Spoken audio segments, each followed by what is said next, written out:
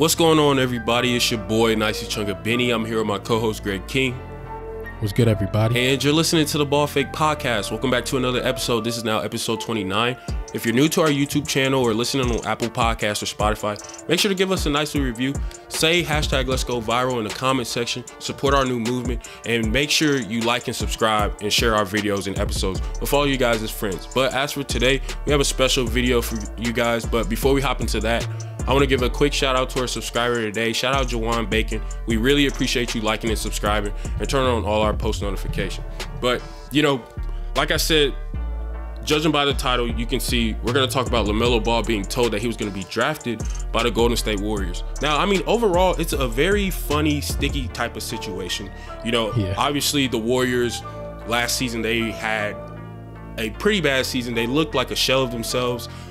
They were easily one of the worst teams, if not the worst team in the NBA last season.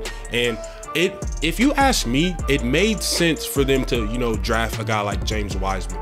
When you look at the roster that they had last season, there's a bunch of no-name players. Can you name any outside of Willie Cauley-Stein and Kevin Looney? Can you name anybody outside of Steph Curry, Klay Thompson, and Draymond Green, and those other guys that, you know, are notable names? You can't really do that for the most part. I mean, there's some guys that, you know, have names for themselves, but they just aren't all that well offensively. Eric Pascal, you know, he came out last season. What is he? I think he was a rookie last year. But, you know, he made a bit of a name for himself, but it wasn't nothing too crazy. He just surprised people because nobody studies basketball and deep dives like who these guys really are. But, I mean, I guess my point is, I think it's give or take. It is give or take. Judging by how LaMelo has been playing right now, the Warriors, obviously, they look stupid. Yeah, they look stupid. They look a little stupid. But I think the notion that this is the perspective that I've been hearing. Most people say that, okay, when you're drafting in the lottery, you don't draft on needs, you draft on the best available player. And if you ask me, yes, that is true to an extent. But the Warriors, they're in a much different situation than most teams that, you know, were in the lottery. They were a team that were dealing with injuries. Klay Thompson was out. Steph Curry was out. Draymond Green had to sit. Your roster was depleted. Yeah. So with that being said, it's not like they were a team that was in rebuild mode. If you're a team that's in rebuild mode, that's when I feel like, yes, take the best available player. Mm-hmm. But since, you know, they're a playoff team and they're trying to, you know, contend for a title, I think it made more sense for the Warriors in that state and moment for them to draft James Wiseman. Yeah, and you got to look back at the Warriors teams that were contending for championships. They never had like a good elite front court. So getting a guy like Wiseman and coming in where you could plug him in right away, who's gonna at least give you 10 and 6 rebounds, kind of like what he's doing right now. I mean, it's not a bad pickup. Right. But the fact that they lied to LaMelo, that's kind of like the big story. Like, we're gonna pick you and you don't pick, especially from a great organization.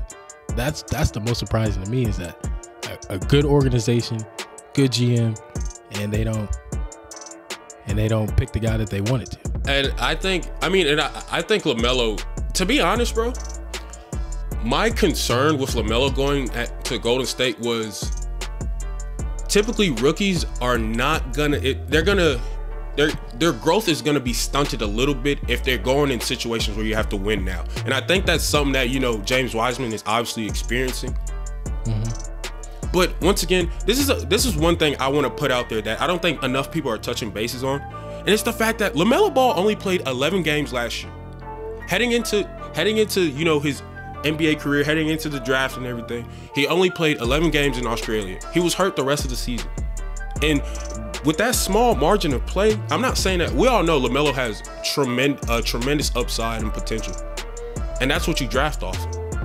But once again, it kind of correlates with what I was saying. Golden State was in win now mode. We don't know if LaMelo would have came in and, you know, just produced right away. Now we can kind of get an idea of, you know, what he would have done. But I mean, obviously it's too late.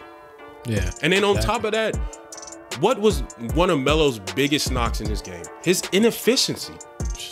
Yep. And I think if you ask me, I think that was another thing that, you know, kind of, it didn't necessarily play all that much of a role in them selecting Wiseman, I think it was just more so the fact that they just needed a big. Like, it was just as simple as that. Now, I'm not saying that the Warriors are necessarily wrong for taking Wiseman or they're wrong for lying to LaMelo, but I'm just looking at it. I'm being objective and looking at it from both sides. But I think it's funny how like people really struggle to do that. But I don't know, man. I mean, what's your take on this entire situation? Yeah, I feel like people have to understand that the draft is just hard in general. So trying to figure out how these guys are going to pan out, how they're going to pan out in your system, what their potential is going to be in 5 to 10 years is very tough.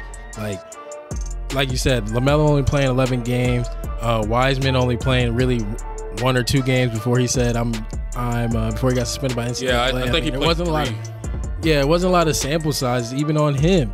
So, I mean, that spot that they were in was very tough. I knew they weren't going to trade it because I knew they could definitely get a guy like a Wiseman or a LaMelo, but we can only do what-if predictions now. I mean, if LaMelo would have been on their team, definitely right now the Warriors definitely need a secondary ball handler. I mean, yesterday Steph looked irritated. He looked pissed in that huddle. After a timeout, they were getting blown out by 26, just trying to get these guys. Some energy. Let's put that clip in here too, man. I thought that was funny.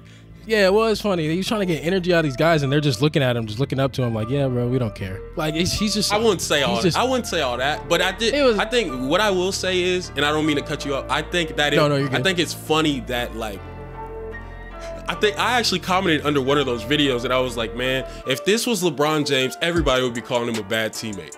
Exactly. But since it's Steph Curry, everybody's just like, "Oh man, Steph's frustrated."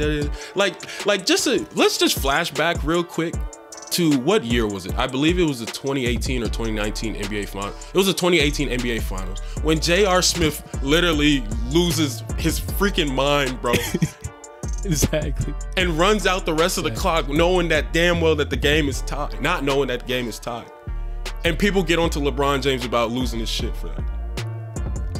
Like, that was a valid moment to lose your shit over. Right. Like, I just thought that was funny. But I mean, yeah.